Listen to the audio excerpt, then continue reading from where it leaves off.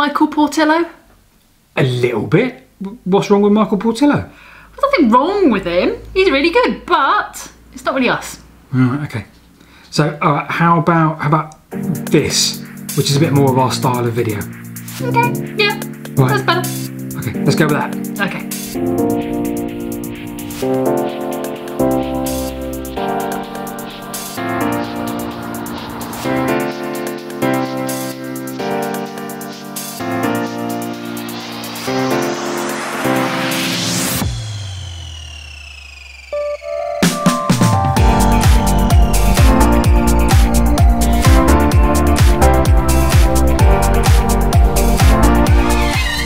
Supplies, Rebecca. Huh? Got enough supplies? Yeah. Sure. Yummy. So, today is Saturday the 5th of January and we are going in search of the Didcot, Newbury and Southampton Railway. Our plan... Hold on. Why is it called Southampton if it never made it to Southampton? Very good question, Rebecca. It's almost like we set that up. No. You can find out the answer to that exact question by watching one of our previous videos just here. However, this weekend we decided to do one of our every disused station videos and it was from the Didcot, Newbury and Southampton Railway. The line travelled from Didcot down to Newbury and ultimately down to Winchester. We have visited a few stations along this line before, however we also appreciate we've got 400 new subscribers since we visited the line. So today is the Didcot, Newbury and Southampton Railway every disused station.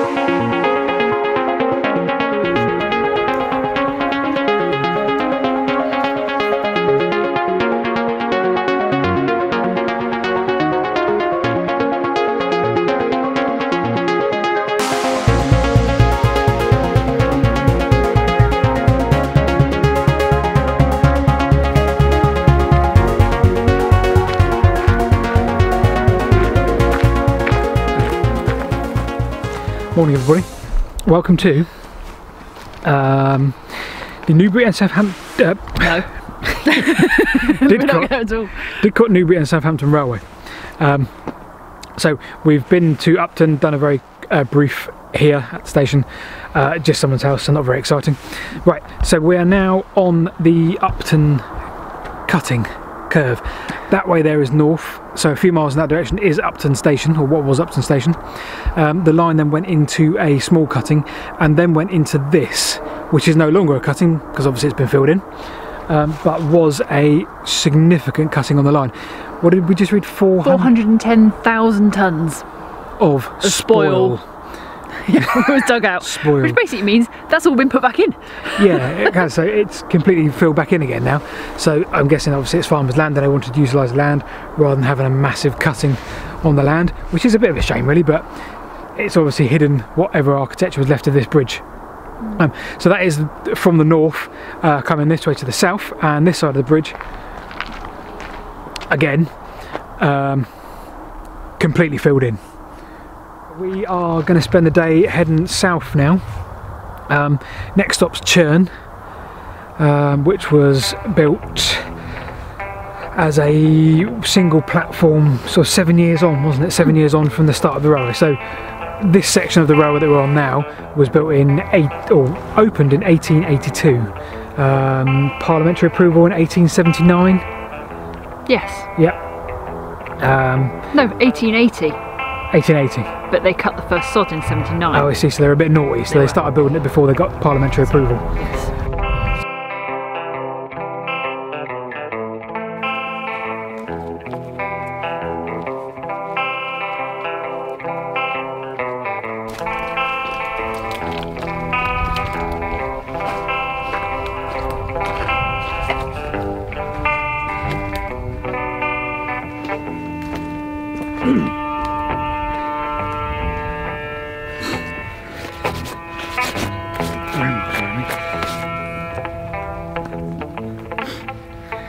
So this is Churn. We think this is one of the UK's most remote disused stations.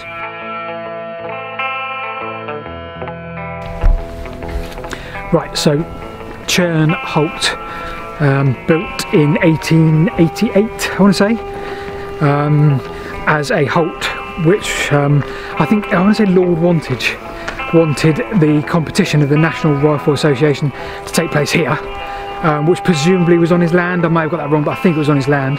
So he wanted the National Rifle Association to have their competition here, so he had the halt built here by GWR 1888.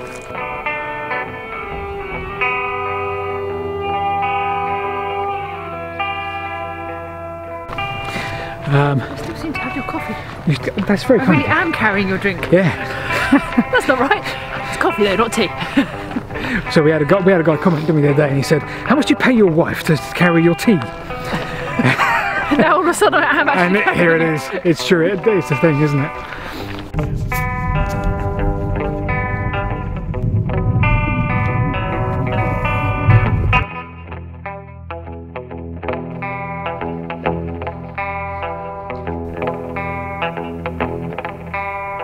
So, Compton, tick. Compton, that's great, isn't it? Because you can walk right past the house. You almost go across their garden, basically, don't you? Yeah. So we'll overlay a few of those shots here. So Compton was apparently a very important stop on this line. I think they were going to build a branch across to East Ilsley for the sheep market, but they didn't. They obviously used here and all the good sidings and that. Which and it was one of the only, well, it was the only, apart from Winchester, station to have a footbridge over the top.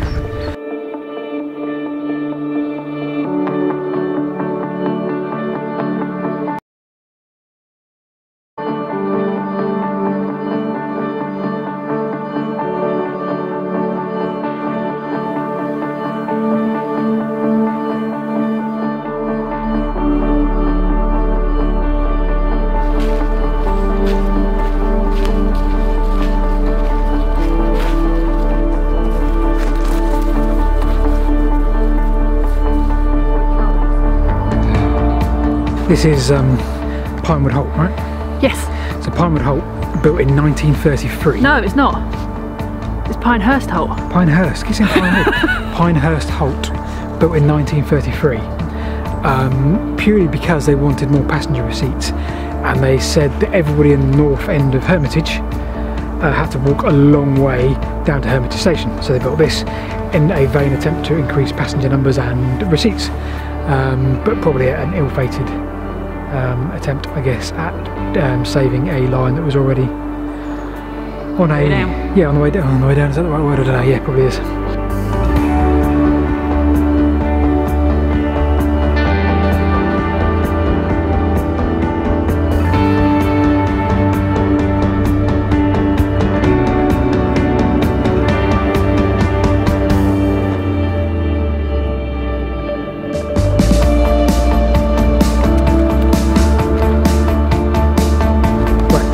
So I've just arrived at a village called Burclere on the line, where Highclere station was.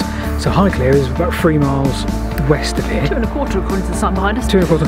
Highclere's 2 1/4 miles west of here, and yet we're now at Highclere station, just about to be at Highclere station, in the village of Burclere. The Burclere station was about 3 miles south of here, 2-3 miles south of here, in the middle of nowhere. And I think they said that lots of people used to call this Burclere, even though it's actually Highclere. Even a postcard was put out with Highclere station on it, and then put Burclere on it. Right, okay, which makes sense.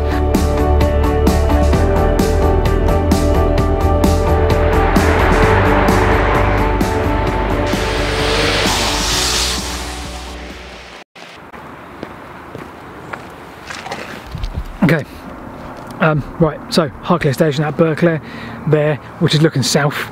North of there is that. Now you can tell there, and the other side actually, is it's not a river, is it? It's just extremely. It seems to have been filled in over time. Waterlogged, yeah, because it's obviously still water because there's loads of algae settled on top of that there, which is a bright green you can see. Also, so this is the Tooting Hill, or the big cutting to the north of the station, and apparently there used to be a tunnel there. That's before the line even opened. They had built a tunnel there, and yeah, so it collapsed in it before they started the railway. It collapsed. So you can't walk up there. We're going to walk up the side and see if there's anything actually obvious that we can see.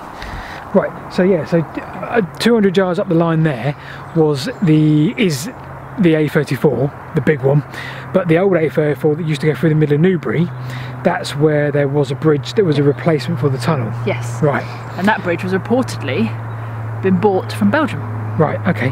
And it was a weak bridge, and GWR tried to limit people that went over the bridge? Tried to limit the amount of lorries that went over the bridge, because there was an awful lot of lorries, particularly from the breweries, etc., so they were very heavy. So, but unfortunately trying to limit that meant that it transferred all the weight and all the lorries down to the brick bridge, down the further bottom, right by the station. And then that was causing problems there, so they had more repair work to do on that one. And so they refurbished that one? Yes. In 1930 something? Something like that, yeah. That cost £2,000. Yes. Right, so yeah, basically, this is great. That's a massive cutting. We're not going to go in it because it's so steep in terms of the sides, and it's just a bog at the bottom. We would love to go in and have a bit of a nose around there, but there's no pathway or bridleway. It's a bit noisy. There's lots of houses around, so we're going to be good.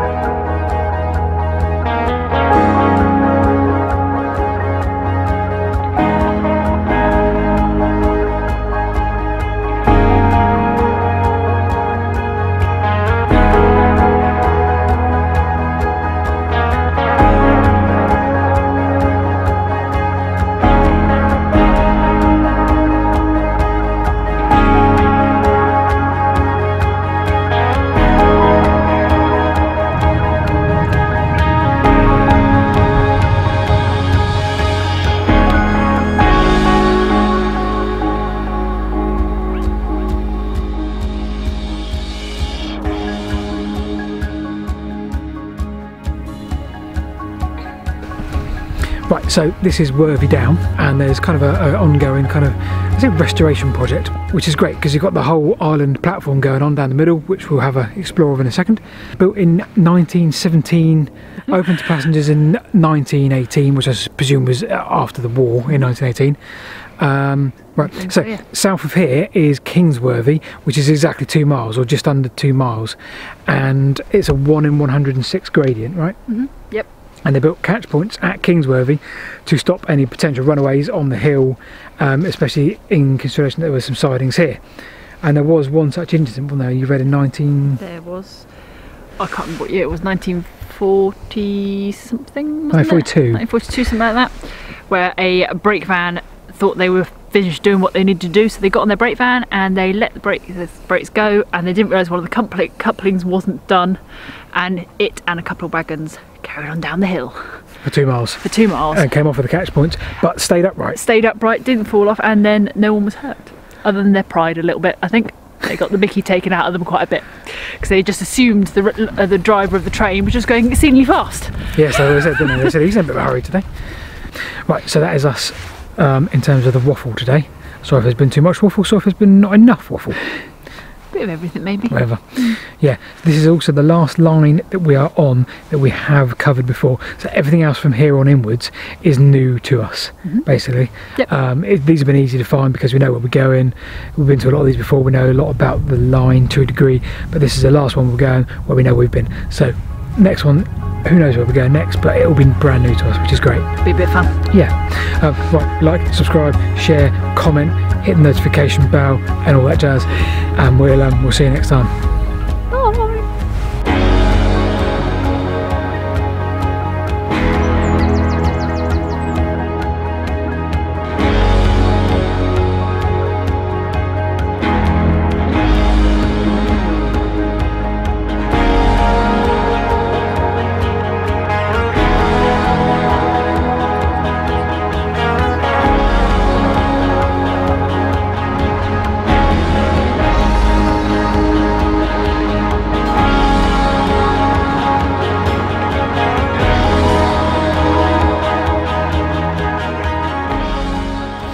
Okay, from the top.